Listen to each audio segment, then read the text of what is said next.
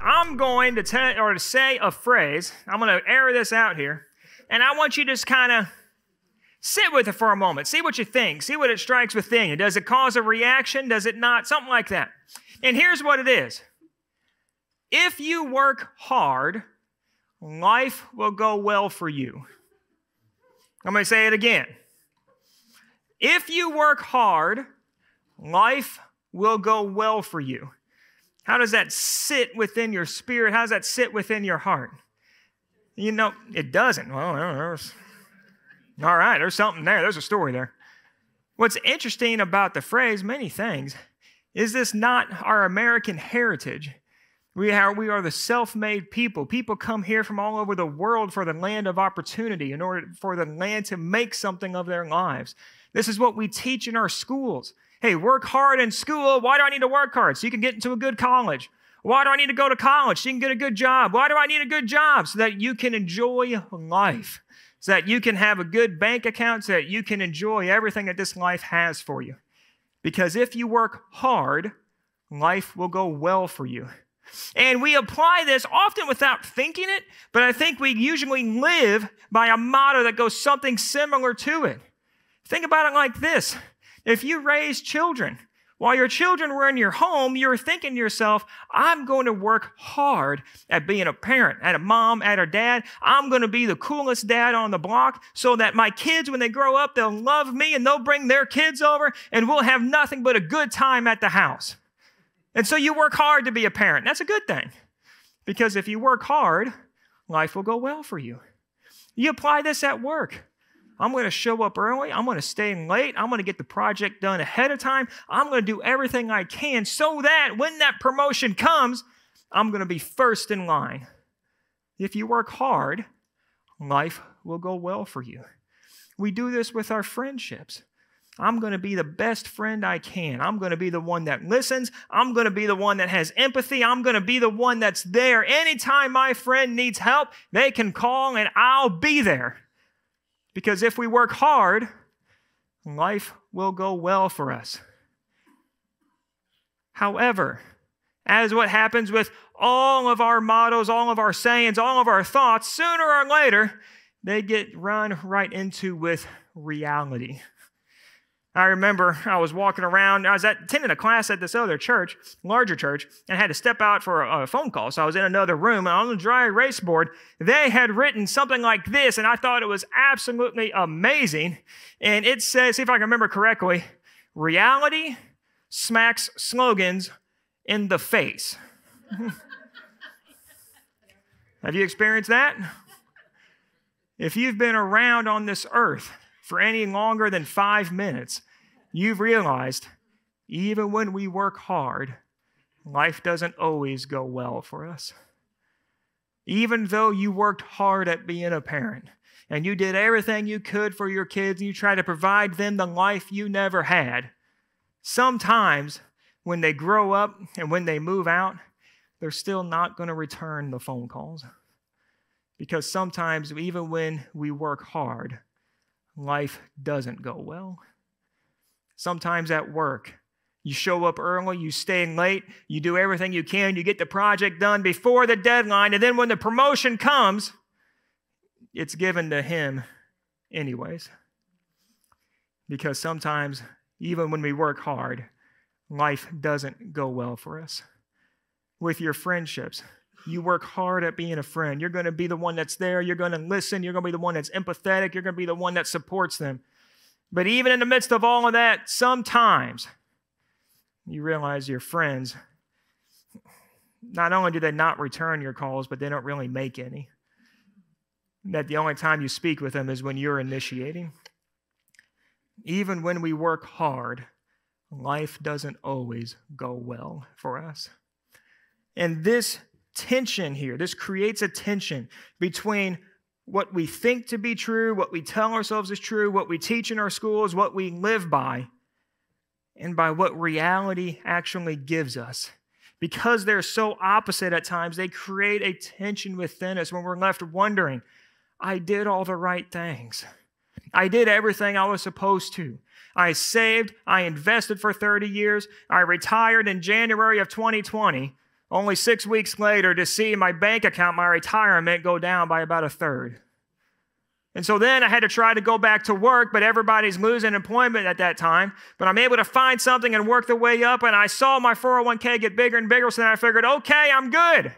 And so January 1st of last year, I retired again. And what happened? About 20% later is where we find ourselves today, give or take, maybe more, maybe less. Even when we work hard, life doesn't always go well for us. The beautiful thing about God, the beautiful thing about the Bible, is that God is not pretending as if this tension doesn't exist. The Bible doesn't pretend this tension doesn't exist. Too often we take the stories of the Bible and we flatten them. And we get rid of the tension, we get rid of the conflict, and we make every story and everything within the Bible some simple moral lesson about doing good and being nice and all these wonderful things. And when we do that, we do such a disservice to God's Word because we miss the wonders within His Word. The Bible embraces this tension. The Bible fully lives out this tension, and it speaks to us in the midst of it. In fact, today we're going to look at the life of one person in the Bible, a giant in the Bible. In fact, outside of Jesus, no one is mentioned more in the Scriptures than this one person. The person I'm talking about is King David. He is mentioned over 1,000 times in the Old and the New Testaments. It is literally impossible to read the Bible, to read the story of Scripture, and walk away never having heard of David. You can't do it. You know, there's other people in the Bible, and you might read through it, and then, if someone asks you, hey, do you remember the story of? And you're scratching your head going, no, not really, but, they might remind you of it, and then it dawns on you. You can't do that with David. David is a giant in the Old Testament. He's a giant in the New Testament. And what we see from the life of David is not only how to embrace this tension that we feel, how to sit in it, but also how God moves toward us in the midst of this tension. You see, the life of David, it fits our series that we're in right now perfectly. This series looking at God's story from garden to city, and how we've seen ever since the creation, God's heart is to fill the world with worship, that everyone might know Him. How through the creation itself, God's desire is to bless the world. And then even through the fall, when Adam and Eve sinned, when they turned away from the Lord did not give up His desire to bless. In fact, He promised that one would come that would reverse the curse. Now, get rid of this curse that we feel, that we live under, this pain that we experience. And through that, God would bless the world. We looked at the life of Abraham, where God made a promise to Abraham, through you, through your family, I'm going to bless the world. We looked at the Exodus and how each one of the plagues, of the wonders that we see as God brought His people out of slavery, how each one of them was designed that the world, that the nations might know that God is a God of blessing. And we saw the miracle that when God's people left Egypt, a whole bunch of Egyptians went with them. They got it. They saw what God was about. They saw what Yahweh was about. And they said, I want to follow Him. Last week, we looked at the law. We looked at how through the law, God is setting His people up. He is governing them to bless. About how when we look at the law today on its own, we might think this thing just doesn't really make any sense, and it seems oppressive. It seems all of these things. But when we look at the law and set in the context of the time, especially against the other cultures of the day, we see that God's law, it sucks the air out of the room for any who would be oppressive. About how God's law is one of redemption, is one of blessing. And the intent behind it was that all the world might be blessed. That they would see God's people following this wise law. And they would say, how great is their God that He lives so near to them. I want to be a part of that. Today, we're fast forwarding a little bit. Remember, we're hitting the highlights of Scripture, the big milestones, looking at the story of Scripture from 10,000 feet, and we're coming to this giant, King David. And through David, God wants to bless the entire world, that the world might know that he is the Lord and might experience life in him and through him. Now, we're going to begin today. We're going to read a passage that on its face seems to has nothing to do with David. He's not even mentioned, but it sets the stage. It sets the tone for everything that is to come. Little Bible trivia for you, and this way you can answer the question on Jeopardy next time it's on. We're going to look at 1 Samuel. Now, have you ever read 1 and 2 Samuel? I remember the first time I read it. You get to the end of 1 Samuel, and Samuel, he's a prophet, he dies. Have you ever read that at the end of 1 Samuel and then wondered what the world is 2 Samuel about? How can there be a 2 Samuel when Samuel's dead? What's going on here? 1 and 2 Samuel, when they were written, it was one book. At the time, folks, they didn't type in the typewriters. They didn't have situations like this. They wrote on a big old scroll. And if you get that thing too long, you're carrying it around like this, and it's just a little bit cumbersome. And then you got to try to find your place within it to read at the temple. And so what they decided was they said, here's the middle of it, and they took a pair of scissors and went, and so now there's 2 scrolls, 1 Samuel, 2 Samuel. But remember, it's one book, one writing, one story, just cut in half for the ease of use. We're going to look at a song that was sung by a barren woman after the Lord gave her a son. In the Bible, when barren women start to have kids, watch out, because something big is about to happen. Open your Bibles up. Let's look at 1 Samuel chapter 2. 1 Samuel chapter 2.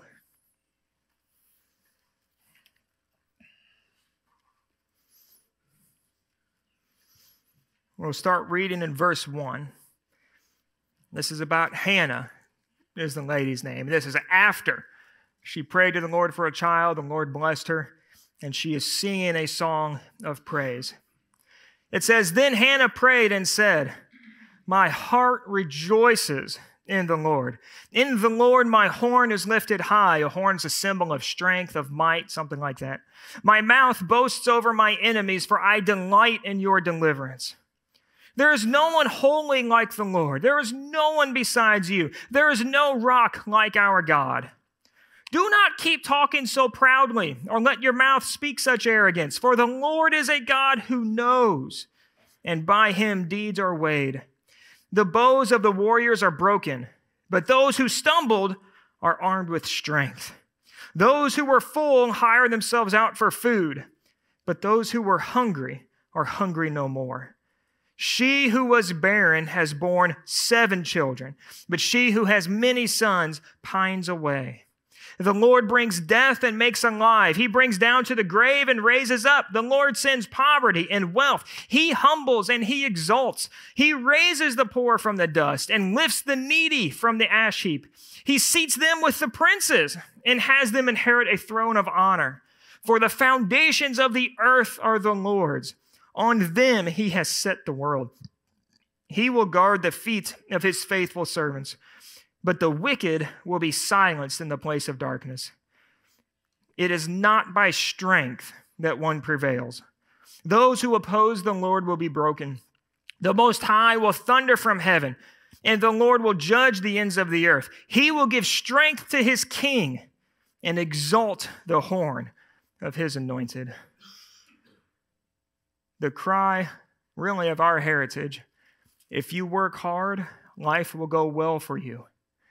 In God's kingdom, we see what's oftentimes called an upside-down kingdom, where God takes the strong, God takes the strength of the strong, the strength of the mighty, the strength of the powerful, and he lays it to the side. And instead, he takes those who appear weak, those who appear powerless, those who appear to have nothing, and he seats them with the princes. He gives them everything. God invites us into an upside-down kingdom. Just look at everything that we see within here. The bows of the warriors, the strong ones, are broken.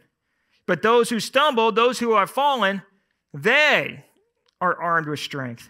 Those who are full are hiring themselves out for food. The full are hungry, but those who are hungry are made full. She who was barren has borne 7 children, but she who has many sons pines away.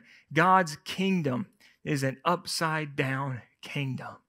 It's a reverse the curse kingdom. It's not a kingdom that people gain entry into by force. It's not a kingdom that when we walk in, we bring our strength and our might and our power within us. We don't walk into God's kingdom and say, I'm a self-made man. I did it. I'm here. I've earned it. No one walks into God's kingdom and says, I'm getting exactly what I deserve. Because God's kingdom is an upside-down kingdom.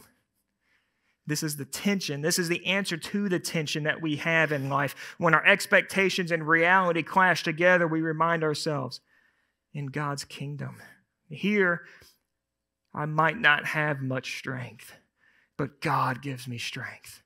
Here I may be of no reputation, but God gives me reputation. Here I might not be much. On my own, I might not be much. But Christ in me is amazing. Look at a couple things in this prayer. At the tail end of verse 9, it is not by strength that one prevails. It is not by strength that one prevails. That could be a theme verse for really the entire scripture, the story of Bible. It is not by strength. Elsewhere, the prophet reminds us it's not by might, it's not by power, but it's by my Spirit. It's not by our own strength that we prevail. Rather, the strength of the Lord. And then within here, right afterwards, it says, He will give strength to His king and exalt the horn, the might, the strength of His anointed. Now, you might be thinking when you read this, but Israel doesn't have a king. Well, that's true. Not yet. Israel's going to ask for a king. Now, here's the problem with kings in that time and in that place. They weren't very different from kings we have today. What do the kings look for today? More power, more money, more prestige, more land, more everything. The kings back then, they did the exact same thing. And they're willing to use anyone to get to where they needed to be. Now, sometimes we might look at that, we might think, well, God thinks kings are bad, but that's not what we see. The issue wasn't, and here's just a little bit of nuance, the issue wasn't that Israel wanted a king per se. Here, Hannah is singing, God's going to give strength to the king. Way back in the law, when there was no king, Deuteronomy 17, it speaks about the king. This is how the king shall live.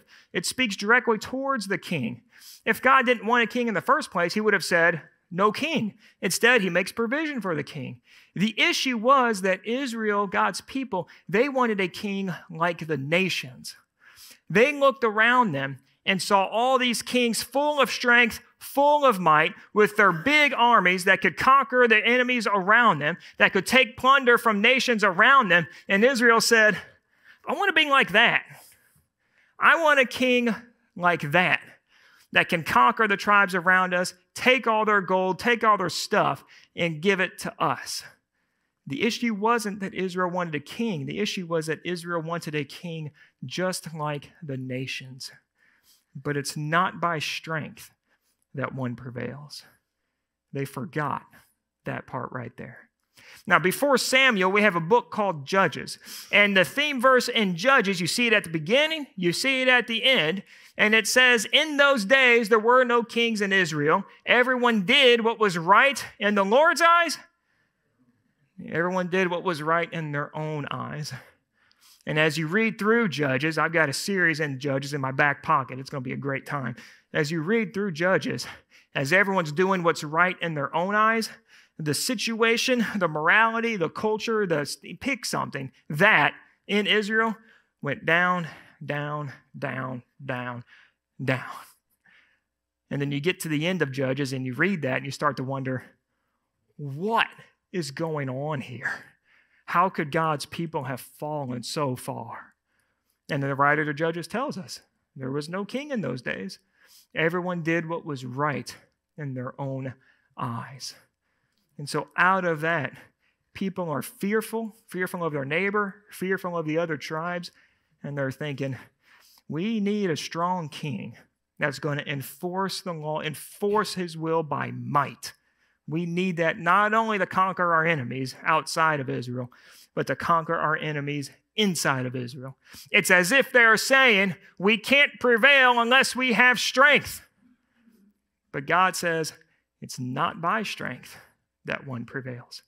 Now, in verse 3 here, as Hannah is singing, which, by the way, it was a gift of me to read it and not sing it for you. You're welcome. Just wanted to put that out there. When she says, do not keep talking so proudly, that's how the NIV translates the verse that you see there. The words that are used for proudly are also translated as high, proud, and tall.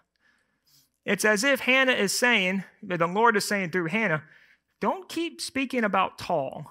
I don't like tall. Don't talk about tall anymore. Now, if you're here and if you're over 6 foot, God doesn't have an issue with you. That's not what he's talking about. Tall, it becomes a symbol. Because when we look to our own strength, when we want to appear strong, what do?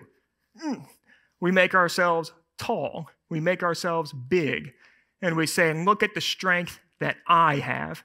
Through my strength, I will accomplish this. But God is saying, it's not by strength that one prevails.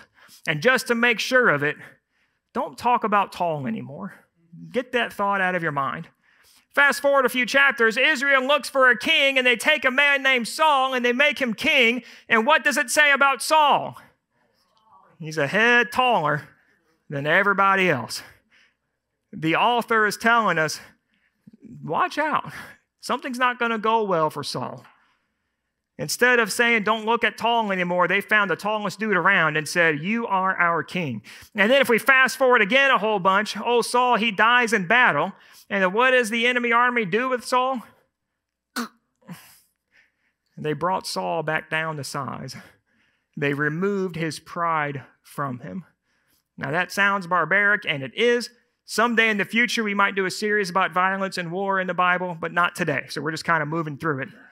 But the author is showing us Saul's pride was as tall, and the Lord brought him down. If you look at David, when David is fleeing Jerusalem, his son Absalom is chasing after him, trying to kill him so that he can take the throne. And then old Absalom dies in battle, this man who trusted in his own strength. And how does he die? His hair gets caught up.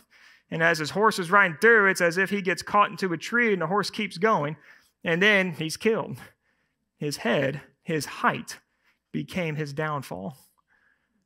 The Lord is saying in a literary way in this book, don't look at tall. It's not by strength that one prevails. But we're getting way ahead of ourselves. Rewind a little bit. Saul becomes king. Tall Saul, the tallest man around, the mightiest man around. He's the one that by might and by strength we will prevail. But what happens every time you trust in your strength? You meet someone stronger. Tall Saul met someone taller, and his name was Goliath. Goliath was the tallest dude around. And Saul, who trusted in his own might, who said, by my strength, we will be able to prevail. He takes one look at Goliath, and I imagine he did one of these things. And he said, not today, Goliath. And he starts walking back. Well, what's going to happen with Israel? Samuel, who's the prophet who anointed Saul to become king, the Lord tells Samuel he's rejected Saul.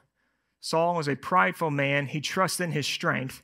And the Lord says, that's not what we do in my kingdom. It's not by strength that one prevails. And so the Lord sends Samuel to David's family, to Jesse's family, and says, we're going to anoint one of Jesse's sons as king. And so Jesse, he gets most of his sons. He leaves one out because no one would want that little one anyways. He brings most of his sons in front of Samuel, and old Eliab, this strong, this proud, this man who was a man's man, who was the picture of might, he stands up, and Samuel, he gets caught up in the moment. And he says, Lord, surely this is the one. Not only can this man be bigger and taller than Saul, he might be able to take down Goliath. But then the Lord said to Samuel, speaking about Eliab, Do not consider his appearance or his height. We're done with tall, for I have rejected him. The Lord does not look at the things people look at. People look at outward appearance, but the Lord looks at the heart. Samuel, this prophet of God, is getting caught up in a moment. We need a big, tall guy. And the Lord says, we're done with tall. We tried tall. We got tall Saul. And that didn't work out one little bit.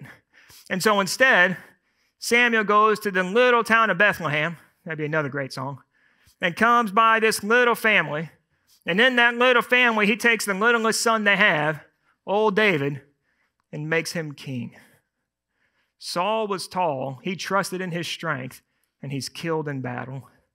Absalom was tall. He trusted in his strength with the long, wavy locks of hair, which sometimes I get jealous of. That's a story for a different day. And he's killed in battle. David trusts in the Lord, and he dies of old age. The author is telling us something. It's not by strength that we prevail. If we put our trust in our strength, we're saying, if I work hard, if I'm strong enough, if I'm big enough, if I'm rich enough, if I love my spouse enough, things will go well for me. And God is saying, that's not how life works. And so David, the littlest son, this shepherd, this sheep herder, he comes to the camp where the Israelites are facing the Philistines, and there's Goliath out there shouting his curses and his blasphemy against God and against Saul and against God's people. And David says, somebody should do something about that. And the army sees David talking, and they say, boy, get out of here. Get back to the sheep fields. You ain't going to do nothing. And so David, and I would love to have been a fly on the wall for this bit, when he goes up to Saul, King Saul, and he says, I'll go get David. And something within there made Saul go, okay, that sounds like a great plan to me. We'll let the little shepherd boy go get the giant. Either Saul had, I've heard some folks say, well, Saul knew the Lord and the Lord had told him to let David go. It's like, okay. Part of it could have also been Saul was thinking, I will send anyone who volunteers because I don't want to deal with it. I want to keep my head where it's attached. And the first person that volunteered was little old David. And so what does Saul do? Saul looks at little David and he says, hey, you need to be big and tall like me. You need to be strong like me. And so he takes his armor and he puts it on David. But it just doesn't fit right. And so David says, I don't need any of that stuff. He goes down to the river. He gets a few stones. He's got a slingshot. It's a weapon in the day. And he goes to face the giant. And the story is, Goliath, as he sees David approaching, what does he say? Am I a dog that you would send me with sticks? What is this? Goliath looks at David and says, this puny little rodent, what are we doing here? And then he continues to curse the God of Israel. And David responds, it's not by strength that I'm going to prevail. It's not by might, it's not by power. It's by the Lord's Spirit. And God gives David victory that day over Goliath. Now, you notice David went and got stones, used them, whacked the giant in the head. And that's where the children's books end, by the way. I was rather shocked to read the story. It keeps going the first time I read it in the Bible. Old tall Goliath, what happens to him? He gets a little bit shorter. The Lord removes his pride. It's not by strength that we prevail. Why did David use stones? Have you ever wondered that? It could have been a practical thing. He's bigger than I am, so if I fight him from a distance, that'll be okay. If I get up close, I'll get a haymaker, and that's the end of the ordeal. But I think the author's telling us something. David followed the law. David followed Yahweh, put his trust completely in Yahweh. And so he followed the law when the king wouldn't do it. The law says in Leviticus 24:14, I believe, it could be a life verse for some, but it says, anyone who blasphemes God shall be stoned to death. Old Goliath is standing out there blaspheming the Lord. And David's looking around saying, y'all know the law, what are we doing? And Saul, the one who's supposed to enforce the law, he's sitting back hiding in his tent. And so David goes and enforces the law of God. He listened to Yahweh. He knew who he was, And so he went, not in his strength. It's not by strength that one prevails, but in the strength of God. Now, after this, David has already been anointed king, but there's already a king, and his name's Saul. And if you become king and there's already a king living, let's just say dinner gets a little bit awkward, to say the least. And Saul gets the idea, I'm going to kill that guy. Otherwise, he's going to become king and not me, and he's going to become king instead of my son. And so David's fleeing in the wilderness, and Saul's chasing them, and they go back and forth. There's a whole story there. Sooner or later, Saul dies. He dies in battle. And so David becomes king. In the meantime, while Saul is in the capital and is chasing David around, David's going around and defeating Israel's enemies. He's going around and doing what kings should do, protect their people. And in the midst of that, David becomes king. And the story of David is one big arch. Everything gets better and better and better and better and better until when the time came for kings to go out to war, and David stays home. And there's the sin with Bathsheba, and I believe 2 Samuel 11, I want to say. And from there, David begins his descent and his downfall. From there, he begins to look to himself for his strength. And then at the end of the book, the beginning of the book, Hannah prays, it's not by strength that one prevails. Hannah prays, don't speak so proudly, don't look to yourself, don't talk about tall anymore. At the end of the book, David does a census.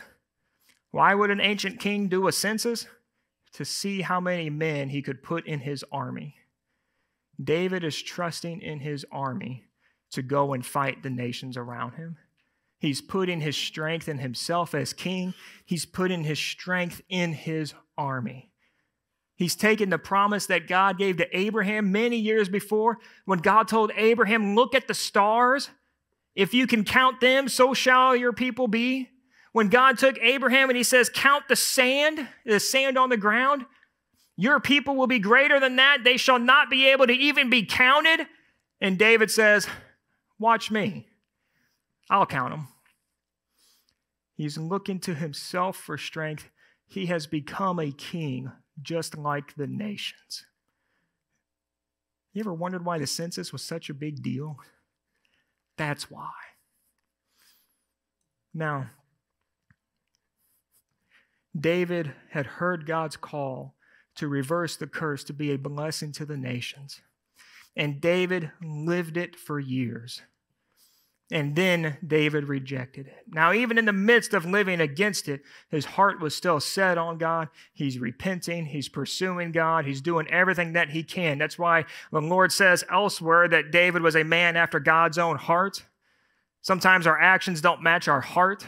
That's what David is experiencing. But that's why the census was such a big deal. Now, in the middle of the book of Samuel, in 2 Samuel chapter 7, we have what many consider to be the most important chapter in the Old Testament. In 2 Samuel 7, Samuel is praying. It says that the Lord has given him rest from all his enemies, from everything going on. He's king. Everything's calmed down. And David prays and says, Lord, I want to build you a house. The Lord has dwelt about in the ark. He's living in a tent, so to speak. And David says, I'm going to build you a temple. I'm going to build you a house. And don't worry, Lord, it's going to be a great house.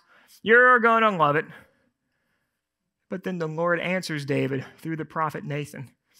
And he says, you want to build me a house? Thanks. I appreciate the offer. And the Lord says, I'm going to build you a house. You want to do this great thing for me? Guess what? I have something even greater for you. That chapter deserves a whole series of its own that we can't get into today. But suffice it for today to be, God promised David, out of a beautiful picture of grace, God takes the little that David has and he says, I'm going to give you so much more.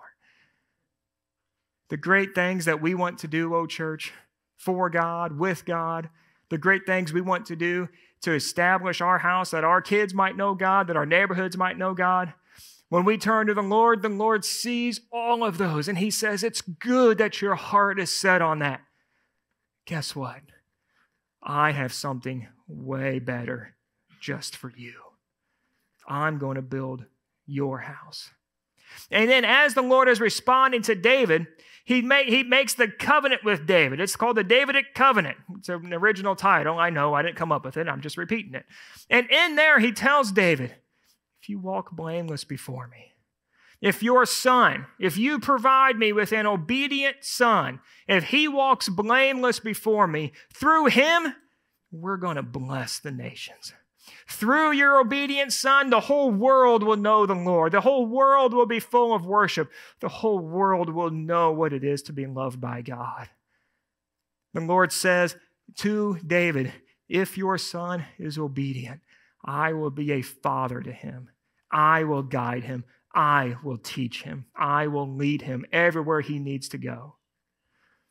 Now, if you know the story of David's son, Solomon, it's very similar. It starts out well. Solomon builds the house of the Lord, and then it gets worse and worse and worse. And Solomon has a whole bunch of marriages and takes on a whole bunch of people's gods, and he forgets the God of David completely. David was to provide the Lord with the obedient son, that through him the world might know the Lord. David couldn't do it. This was, by the way, you remember the promise in Genesis chapter 3 when God says to Adam, through your offspring, one will come that will crush the serpent's head. As people saw David, they're asking themselves, this is the one. This is the one who will crush the head of the serpent. This is the one who will reverse the curse. And then David's downfall happens and people realize this isn't the one. But then they look at David's son who builds the temple, the one who the Lord says, I will be his father. I will lead him. I will guide him. And then look to Solomon and said, maybe this is the one. This is the obedient son who will reverse the curse. But Solomon couldn't do it either.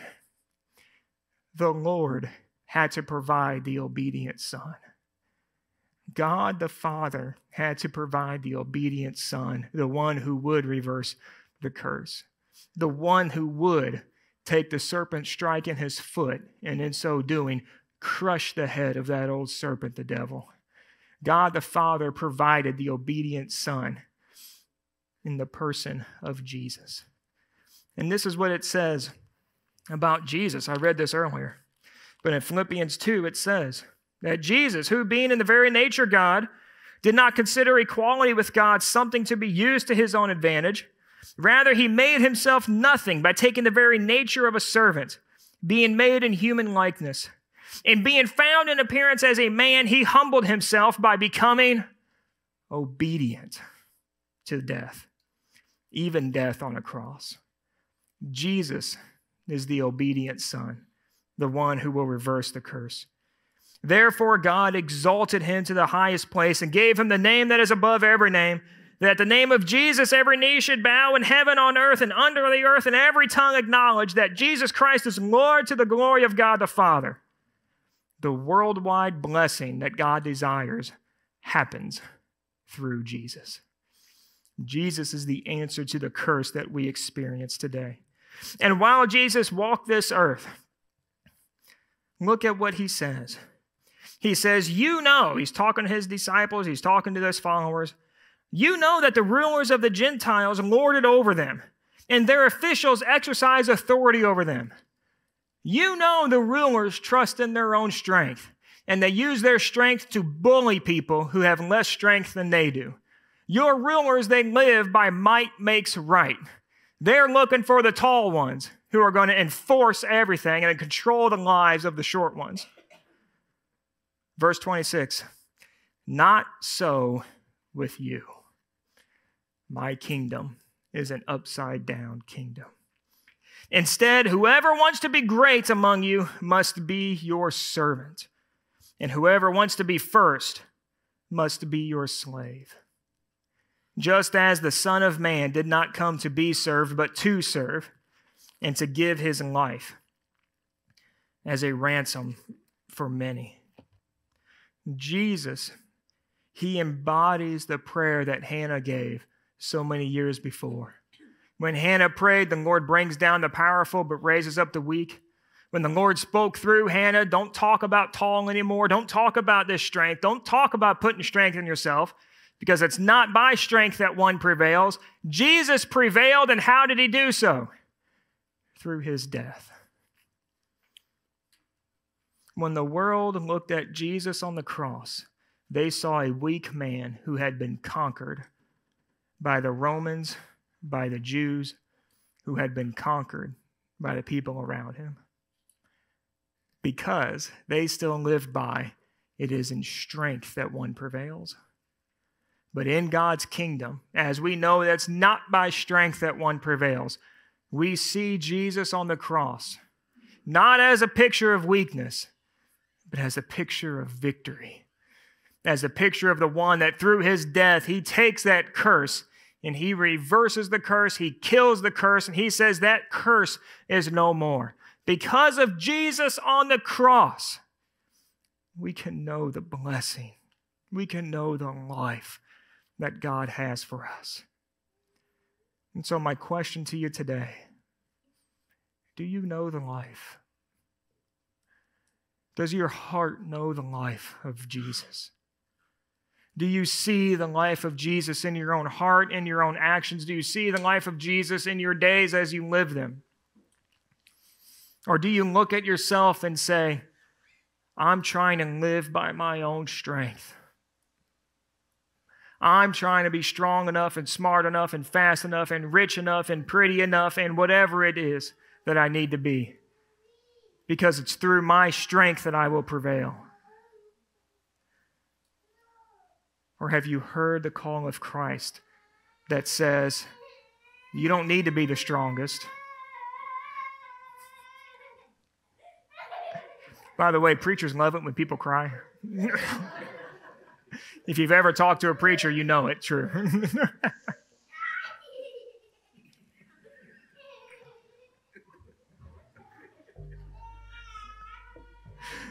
I love it. I love it.